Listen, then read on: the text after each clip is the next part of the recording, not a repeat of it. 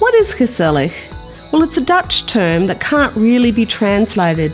Its meaning includes everything from cosy to friendly and from enjoyable to gregarious. This summer, join Lucy and Jolene on a creative adventure as we discover what truly happens when you let go of all expectations.